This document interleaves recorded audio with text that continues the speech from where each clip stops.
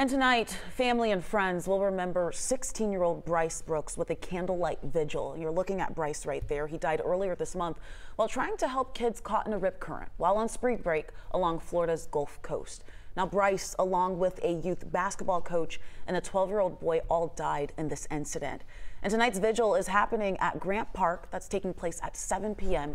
His homegoing is scheduled for this Saturday at noon inside the gym at Maynard Jackson High School.